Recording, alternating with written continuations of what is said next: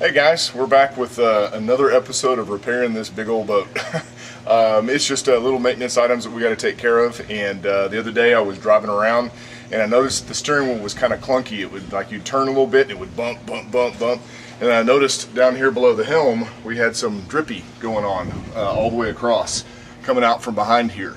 So we took apart the dashboard and discovered that the pump has a seal that's gone bad on the inside of it. And with these Teleflex hydraulic pump systems, it's pretty common. So I went ahead and bought myself a seal kit, which is still over there. We'll show it to you in a second. That just has a couple of seals, and we're going to take this apart and see exactly where the problem is. So the first thing you got to do is get this steering wheel off. And now I've cheated. I've pulled the nut off already, and I went ahead and tapped the end here to be able to get it loose. What I did is I used an extension. You don't want to damage the threads around here. You just want to put it on here, and then you tap gently with a hammer to get this to pop off, because it's a tapered fit. So it's going to be on there kind of tough. So once you pull this thing off, you just start disassembling little bits at a time by pulling that piece off. And my screw is broken off on here, so this piece comes off really easily. This just pops off just like that. And that leaves us to this. This is our tilt mechanism. And the seal that we're trying to get to is back in here. So what we're going to do is we got to take off these four little nuts right here. So I'll get my I opened my socket set wrong. Oh well. So fine.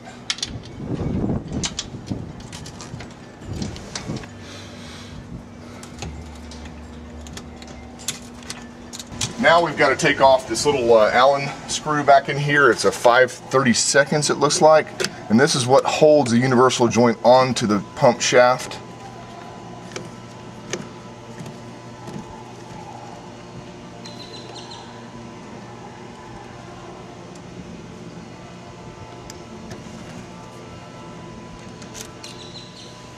Okay, and I've already taken off those four bolts. This thing should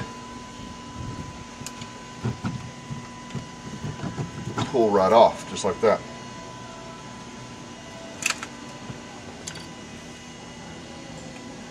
Awesome. So now, well, you may notice that now we have this thing torn completely apart. What I didn't show you is how we got this out of the helm, but it turns out that we needed to do a lot more work. It turns out the leak was from the rear of the pump. And I bought a whole kit, so we're going to put all the seals in here now, just to do it right and make sure it's 100%. So what I did originally, see, this is the pump and how it fits together right here. You notice I put two marks here to keep, so that way I know exactly where it is index-wise. And then this is what goes on the inside. This is how the pump works. If you look inside, you see that this bearing race right here is actually angled. And what it does is it attaches to this and pushes each one of these down. As you rotate, these things go down in succession and create the pumping action, which what it's doing is it's actually pumping out on my hand. So that's how you get your hydraulic flow. Well, apparently these seals have gone bad, and so what we're going to do is we're going to replace all of the seals in this thing, so that way we're 100%.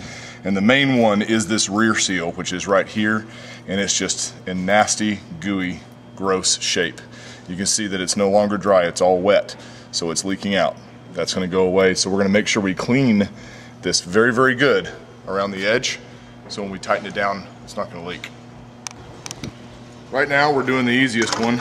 I don't know if it's the easiest one or not, but putting in the front seal. It just takes these three little screws out, pop this up, and you can see here's your front shaft seal.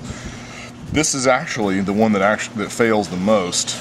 And so what we do is we go over here to our Teleflex kit. It actually feels kind of nasty. I'm going to store these out of the way. Get our other one.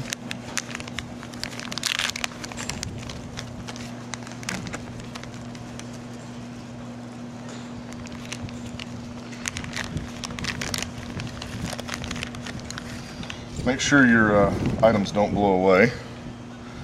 Pop that down in there. I'm going to take a little bit of hydraulic fluid and put it around the inside here just so it'll lubricate itself whenever you put it together. Just pop it in there. Wipe the mess off.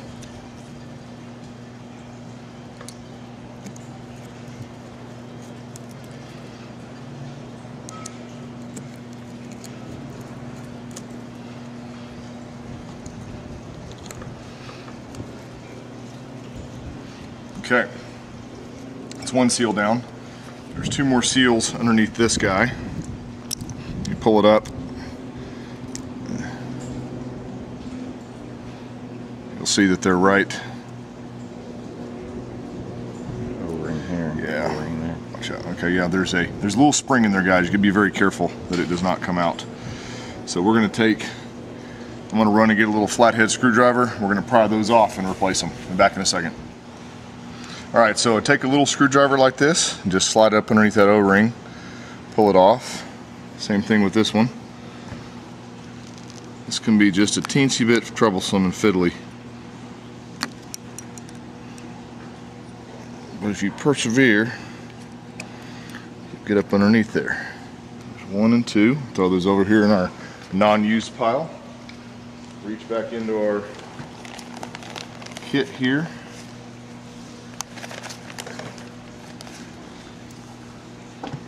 And slide on the new O-rings.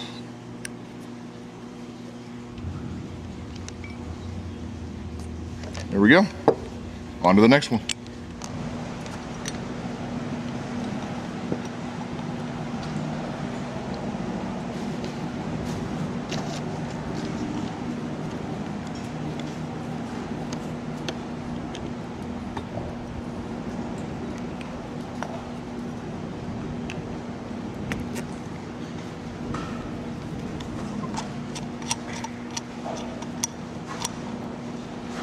Gotta be careful, these things have got little check balls and springs in there.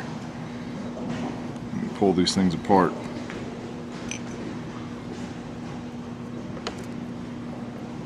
Yeah, and these are torn too.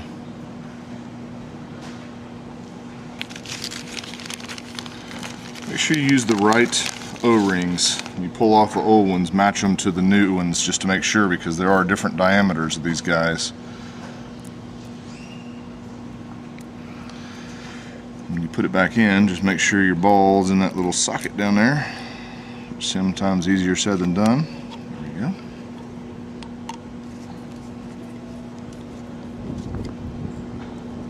That's done. Okay, now we've got this thing back together. I just basically slid this in, and it has a bearing race in there, and it takes like 8 hands to do it, so we didn't video it. But you put those little things that have the pistons, which is right here, you just hold it sideways and just slide it in here, and it goes through that seal. You see it's kind of spring loaded here. That's how it works.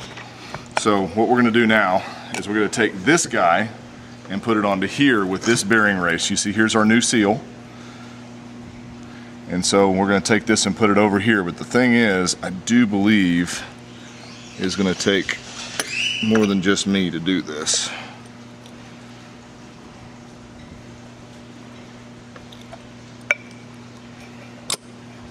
Okay, maybe not. Yeah, my seal came loose.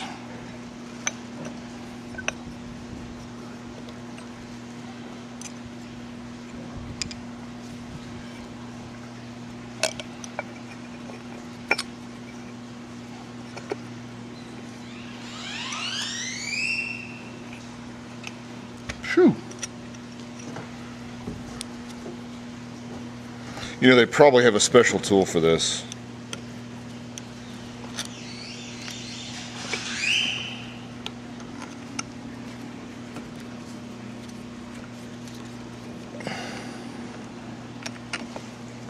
Oh, now I got them started. My hand is killing me.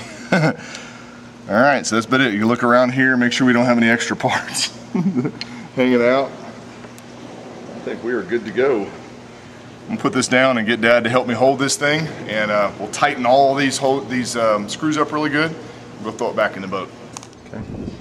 So here we have our fully assembled rebuilt pump, or at least with new seals. And I took a picture earlier of how this went together, so that's the reason why I'm just kind of tearing into it here.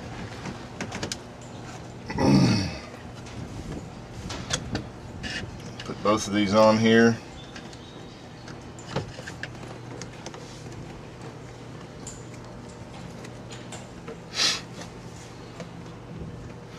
Alright, it's going to take more than one hand or two hands, so we're just going to put both of these on here and get it mounted back into our helm. And I'll be back in a second. We'll make sure get it all filled up, make sure it doesn't leak. So I've got the pump back in, and to kind of show you how this thing came out. It just takes these three little the screws right here, and they are 1/2 inch, and I'm just going to tighten them back up, and that's all that holds this pump in this helm. You have a pump plate here. That's pretty much it. You notice here's the fill reservoir. Oh. And don't buy cheap tools at Northern Tool. They don't work very well.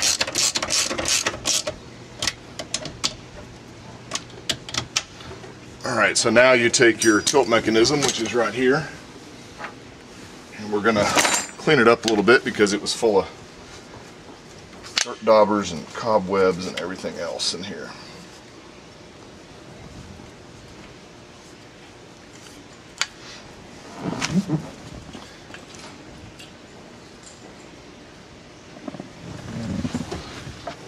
You just line it up with the shaft there.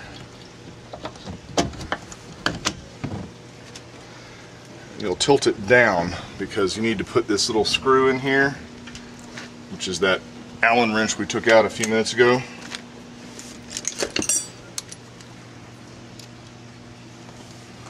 It goes right down in that little hole right there. What it does is it goes through the shaft that we just put the seal on, so that way you can't, now even if these bolts are not in here, I can't pull this off. So now we just reverse all of our installation procedures by putting these washers back on.